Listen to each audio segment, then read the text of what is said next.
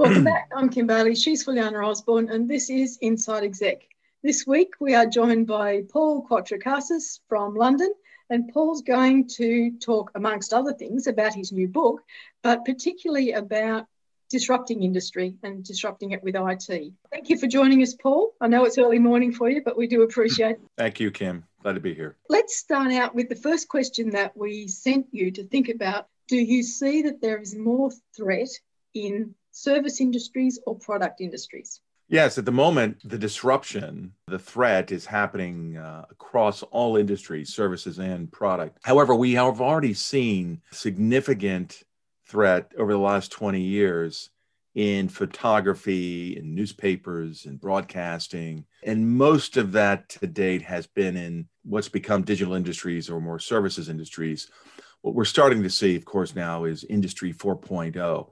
And we're seeing robotics and 3D printing, AI, machine learning applied to the product industry or manufacturing with incredible pace and speed. It's not so fast yet that companies can't keep up in terms of manufacturing products and selling them like they normally do, but it is starting to have a real impact. So, it's an interesting question. I won't have to go into the individual industries. But if we just took one, which is one I often talk quite a lot about because it can seem obvious to some people if they think about it, as food. So food is a product rather than a service, although there are many services attached to food. What we're seeing in the food industry now is a disruption of every part of the value chain within the food ecosystem, from the farm all the way to the fork. So in terms of the farm disruption, we're seeing Beyond Meat, Impossible Foods, so plant-based meat, plant-based proteins. We're going to see that continue into plant-based fish and lab fish, we call aquaculture, and also lab meat, where there are many, many companies raising capital to offer those products in the next few years. And so we're going to have a world 10 years from now, earlier than that, 5-6 years from now, in which more and more of the meat and food that we eat is not grown in the farm or doesn't come from animals that we have to breed and feed and kill and then transport for our food.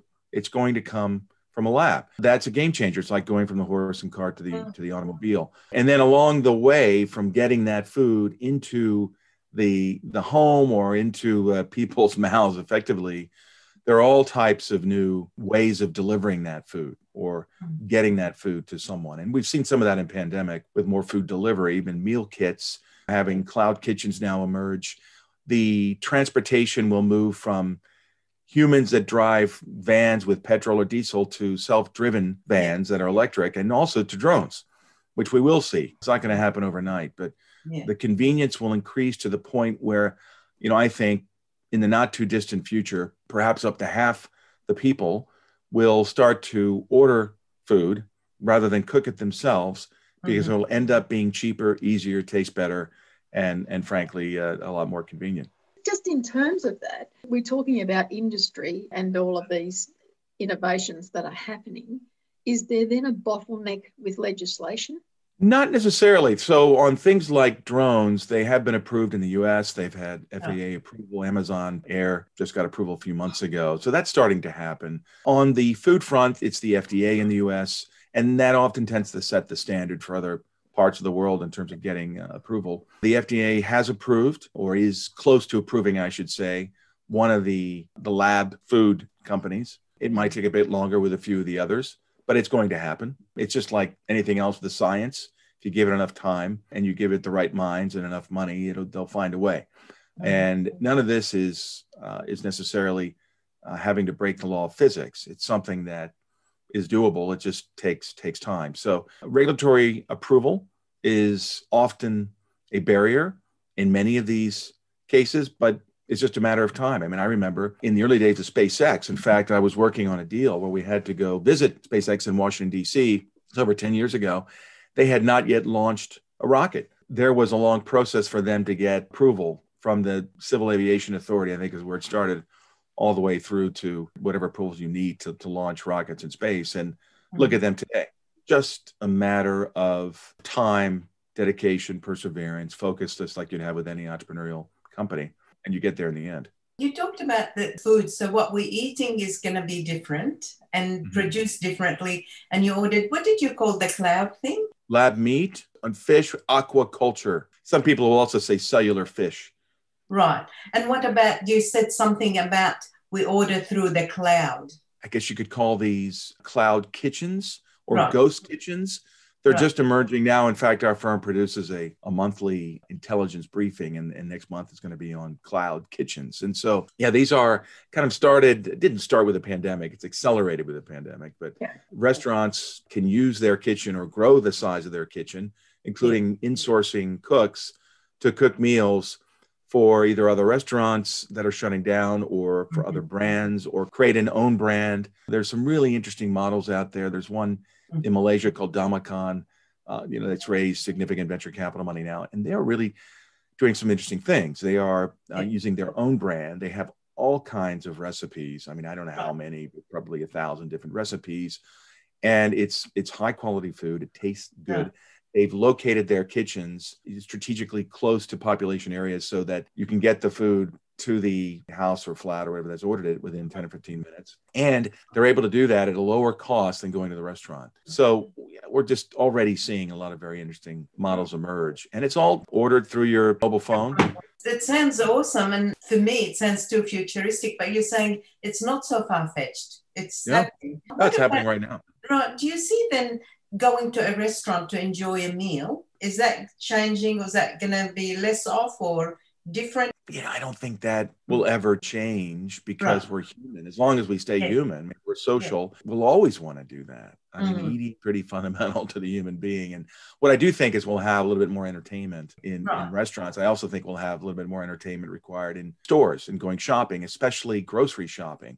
Right. Because there'll be more and more ways of, if not having the groceries delivered to us that we want. And that's going to be a very interesting area.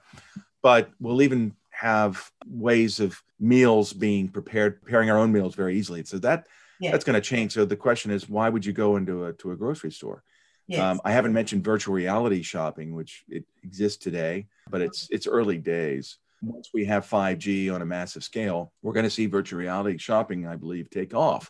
Because we don't need these big, heavy glasses, but we can essentially, instead of just having the two-dimensional online shopping now, where we're clicking the things we want, we put it into a basket, we can put on our hopefully very thin glasses, maybe one day, soon, who knows, they can be contact lenses. And we go on to the virtual grocery store and we have an experience. We can see friends, we can see celebrities, musicians doing acts as we're picking up our, our Diet Coke, our milk, our bread. We can throw it into the basket. We can throw it 30 feet and see if we make it in or not. Have fun with it and check that basket out, just like we do today, but with a virtual experience. And I think that's going to become good enough that people just won't feel the need to go at all, not very frequently. The other development in grocery shopping is automatic checkout.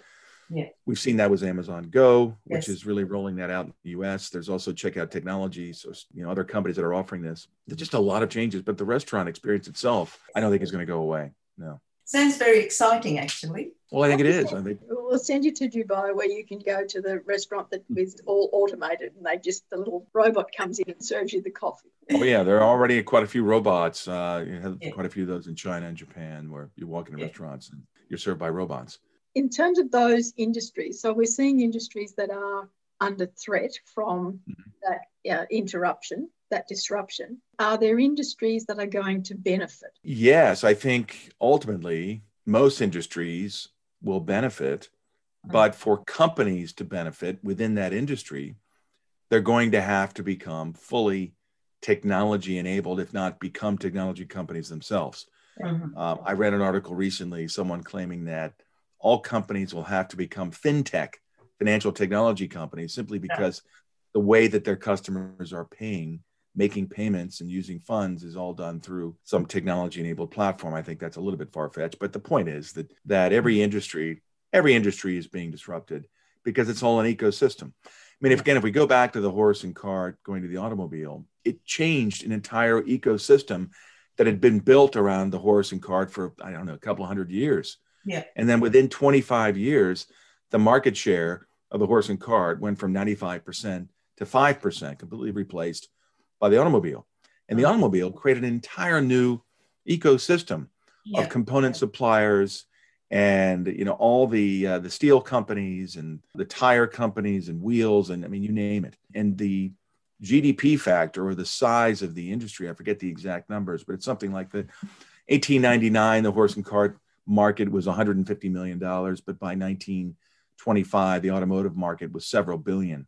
And so that is the kind of thing that can happen, is that the overall GDP level increases because of this new thing. I mean, if we look at the introduction of the smartphone, I mean, these developments are very deflationary. I haven't run the numbers, but I watched the most recent Apple launch of the iPhone 12, 5G, has LiDAR scanning and augmented reality. I mean, it's really quite amazing. I think most people will see how amazing it is once they have one in a few weeks. But the technology in that iPhone 12 Pro, if we wind the clock back to, I don't know, 1990 or 1985, would cost hundreds of thousands of dollars, if not millions of dollars.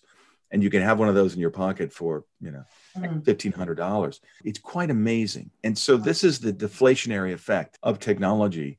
At the same time, if we think about the deflationary effect of the smartphone, it's created new industries, right? It's helped create Uber, for example, which has got a market cap of around 50 or 60 billion. It's created Airbnb. These aren't just apps. These are ecosystems. And then when you think about something like Uber, one of the reasons why investors are intrigued by Uber long-term is that there's not an expectation that the model will stay as it is for another 20 years. There is an expectation that those automobiles will become more efficient, they'll be electric, and they won't be driven by humans.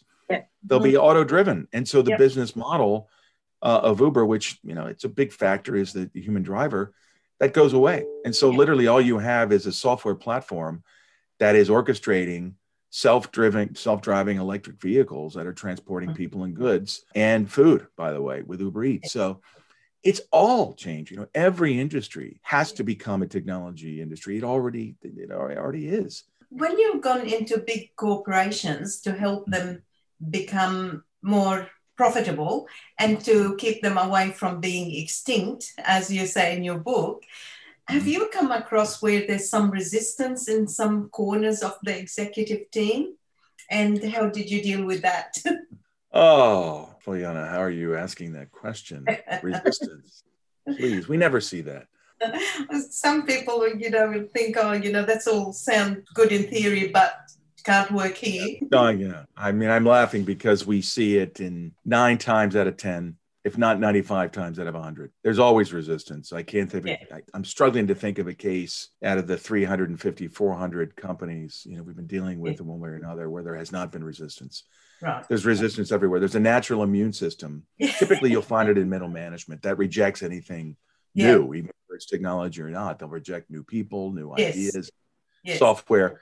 So that's the nature of the beast. And I think, actually, you've hit the nail on the head. That is the greatest challenge that companies have. How do they manage the speed, right? It's not so much the change, because we've always had change, but it's the pace of change. One of the more interesting developments that I don't think I expected when we started this journey of advising large non-tech corporates on how to avoid being disrupted out of existence, and also how to accelerate their own market position. I didn't expect to see the impact on talent.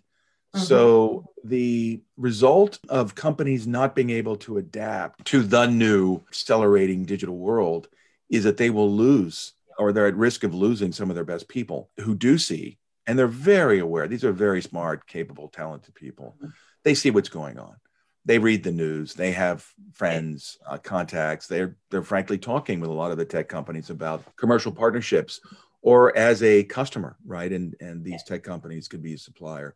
So they know what's going on, and they're increasingly getting calls from recruiters and others to either join a big tech company, or join a unicorn, or even a smaller VC-backed company in which they can earn options and warrants and be part of a growth story. They're being coaxed away. They're also, in some cases, being coaxed away by competitors who are committed to this path and are taking risk. And that, to me, is possibly the greatest threat of all for these large companies, because as we accelerate into this new world, we don't need more people or bodies, as I put them. We have this measure we've created called body value. We don't need more people to grow, but we need people who are a better fit and who are designed into our new, the company that we're growing into over the next 5 or 10 years, and who can also design our offering, our platform, our system, our value chain that uses fewer humans. So the people are becoming more and more important because they're designing a company that has fewer people. And if we lose those people, then we're really challenged just because we don't have that same capability. But by losing those people, we're also struggling to recruit the new talent that we need to recruit who have the skills and the experience that we need. And I really think it's one of the greatest threats, because once a company starts losing that talent, or that talent maybe is not lost, but they just hang out, they become unmotivated. And if they feel like their ideas are not being accepted and they're not being listened to, and they're a victim of the immune system themselves, and it's almost the same effect, if not worse, frankly, than leaving. And it has a real impact on these companies being able to recruit the talent they need. So people don't often talk much about that when they talk about digital transformation and disruption and technology, but it's all about the people. I mean, tech companies are people companies. I mean, they're mainly coding software, and they're designing chips, and those chips are systems. They're systems on a chip, and those chips are designed with software and integrated, and it's all people. It's not about the actual product of oil or gas or timber or metals or hardcore products. Not that any of those things aren't important. It's just that when it comes to technology, it's all about the people, and it's not about even the product they're developing, because the people can very quickly adjust that product, pivot, as we say, to address the right market and the right customers. If it's all about people, and you're either losing people or they're not excited by what the company are doing, then it's really a problem. And it's that should be a big incentive for the resistors to know they're going to be worse off by resisting, rather than looking after themselves and moving forward faster than others even. Yeah. Look, the good news is many companies have these executives who really believe in what the company can achieve. And so they often tend to be cheerleaders and influencers and leaders, and they'll often take bold risks, and they'll often stand up and be the champion. And those tend to be our clients. We have clients they boil down to people who see it. They want to be a company that does well, and they're able to persuade their colleagues in an empirical way, using facts and using evidence and case studies. And that works. It doesn't always work, but it often does. And thanks that those people are around. Sometimes they make it. Sometimes they're rejected, and that's the risk they take. That's the nature of business, is taking risk. So we try to help those executives, the ones who really do want to make an impact, and they want to bring on board their colleagues. It typically happens at the executive committee level and then moves down a level from there. But we help them in any way we can to bring evidence, and we focus on the impact on the things that matter. And the things that matter to these companies, of course, are revenue growth, market share, ability to launch new products or enhance the customer experience, increasing pricing, increasing gross margins. How can we reduce the cost of sale, make things more efficient? How can we do it with fewer people? Those things are important, and I call them more optimization and efficiencies rather than transformation. But you have to start somewhere. I don't think you can start off with transformation, because it doesn't mean a lot to people. You have to start with some baby steps sometime. That's where we'll take a break in this very fascinating discussion with Paul Cuatrecasas. Join us for part 2. For now, I'm Kim Bailey, she's Fulyana Osborne, and this is Inside Exec.